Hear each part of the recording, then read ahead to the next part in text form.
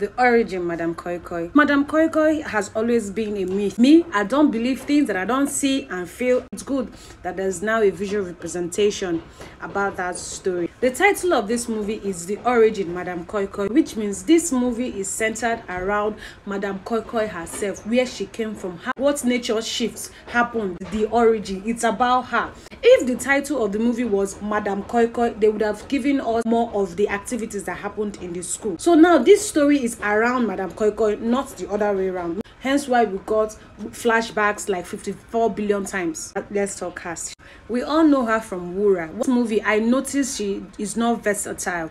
She has the same personality and the same expressions for all of her movies. Martha is supposed to play a 16-year-old scared girl that didn't come to life at all. You know how 16-year-old behave, and this is the mannerism. She was doing that savior complex that she had in Wura. No, supposed to be terrified. A 16-year-old acts like a 16-year-old. Director of this movie. You know a movie is good when I tell the director you deserve one bottle of beer, because the camera angle, the cinematography is out of this world. The edit, this is like one of the few horror movies that we have in Nigeria. I don't like horror movie. I don't fuck with horror movie. I don't see any reason why I should use my hand and be tormenting myself.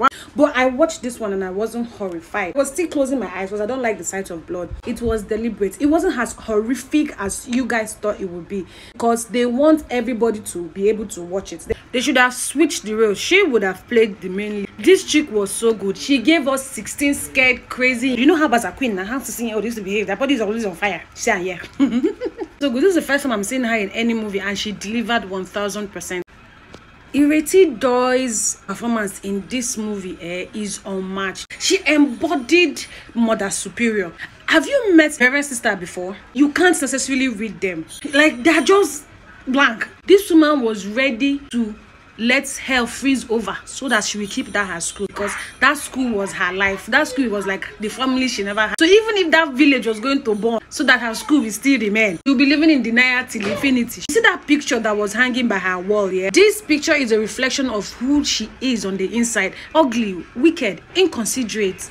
I just the verse as well as see this boy. And the one that was not pissing me off the most is how he was not switching. He would not be mean. Immediately he would not be nice. He would not be mean. I was getting angry. He was doing it too well. He's an amazing and a brilliant art. That video that went viral of girls telling him to apologize. You're supposed to apologize to everybody in Nigeria because you are too mean. The way you are playing that character, you're liking it too much. And they suspect you, Ashe. I'm suspecting you. Mother Superior stole Sister Edna's voice. This movie is not necessarily perfect, but it's one of a kind. I really like the execution of this movie. Now you're too high.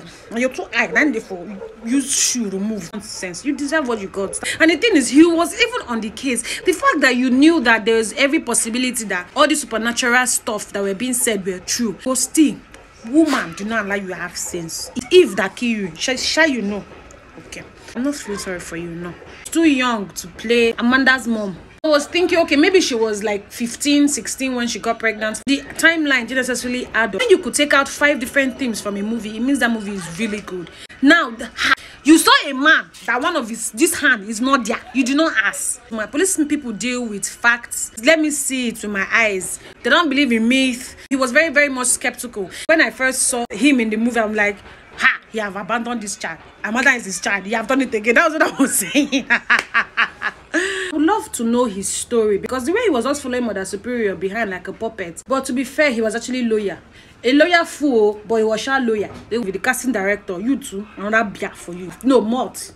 They're gonna take Mort because you fuck up for Amanda's side. You swapped the characters, but we're gonna forgive you because Ibukun, this girl, she ended this role. One thing that I didn't like about this movie though is the sexual assault scene. For someone that has not even experienced that horror, for me to feel that way, I can't even imagine. The scene was stretched. She shouldn't have. She killed it. Her facial expression had pain, had depth. The hatred she felt for those boys, it was inside her obi.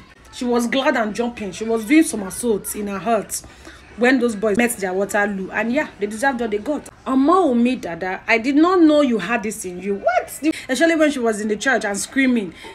I felt her pain, even without the horror. Me, I used to watch movie like this. I appreciated it more if that scene had been stretched small. Move that emotion from me. You understand? Let me to cry, like let the tears be fully. Even the stance, how she was working, the effects. was beautiful. Yeah, thank you for watching. I really appreciate you guys. Peace.